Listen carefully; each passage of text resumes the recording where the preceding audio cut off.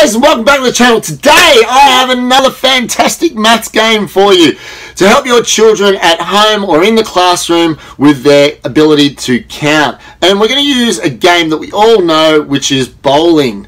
Now, if you like this video today, please do me a favour, hit the like button down below, and if you haven't subscribed to my channel, Mr. K Teaching, please hit the subscribe button. That'd be greatly appreciated. Let's get into bowling today. First of all, what do you need to actually set things up? Well, number one, you'll need 10 paper cups.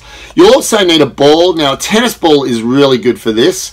Also, a pen and a score sheet. And we'll talk about how to set up the score sheet so you can maximize your child's learning in a second. Now, set up and play. Let's talk about setup first of all. Set up, basically line up the cups as pins in front of a wall. If you do that in front of a wall, there's a good chance you won't lose the ball that easy. I've seen people try and play it in front of chairs and tables, and obviously the ball goes through and goes in the legs of the chairs and tables, and it's hard to get it out. So that's a bit of a tip there. Beyond that, obviously set it up in that triangle that we normally use for bowling, and you can see an example of that here. Also, remember to determine the distance that the bowler is from the pins when they're bowling the ball, and make that consistent, because obviously if they're too close, they're going to hit over a lot of pins. If they're too far away, they're not going to hit over enough pins. You want to strike that good balance where, when they're bowling, they get a variety of pins knocked over, so they can practice different counting. Excellent. Now let's talk about actually playing the game, okay? So player one bowls while number two player does the counting and uses the score sheet. Now the great thing about this is that they both end up counting what's being bowled over, okay, if you do it like that, getting number two to actually use the score sheet. Now the score sheet, when you draw it up, I would probably draw it up something like this when we're practicing our counting. Obviously you've got your first turn, and then in the second column you've got them counting the physical item and making separate groups. So that's a bit of a counting strategy, because a lot of the time when kids keep something together, or a group of things together, and just count it together, they can double count things. So we teach them the strategy of, when you're counting things, try and make a separate group so you don't lose your count.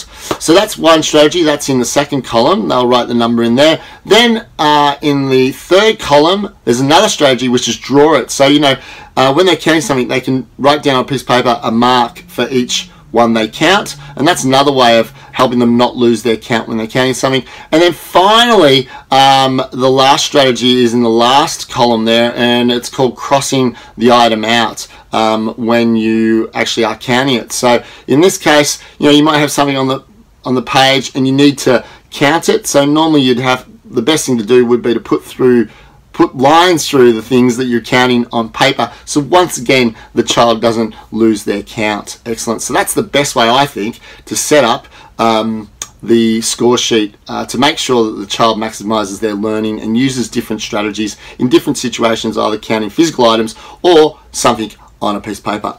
Anyway, let's now take a look at a game. Okay, so the guys are about to play a game of bowling, which is really great for counting.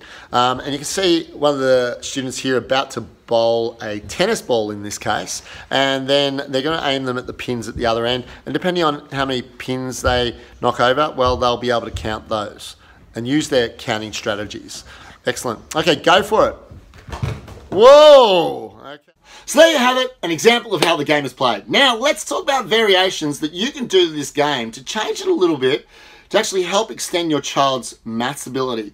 One way you could use this game is to practice the child's addition. So example, they bowl once, they knock over 3 pins, then they bowl again, they knock over 2 pins. So 3 plus 2 equals 5. And another thing you could do is actually use it to practice subtraction. So, for example, the child starts out with 10 pins, they knock over 3 pins, so 10 take away 3 equals 7. And the final way of using this game, or change it as a variation and to extend your child's learning, is to practice multiplication. So you could do this if they're studying multiplication by saying, okay, well, your first bowl, say it's a 3, times your second bowl, say that's a 2. So 3 times 2 equals 6. Excellent. Listen, I hope you get a lot of enjoyment out of this game. I know that the kids at school normally do. And yeah, look forward to seeing you next time. Take care, guys. Have a great day. Bye.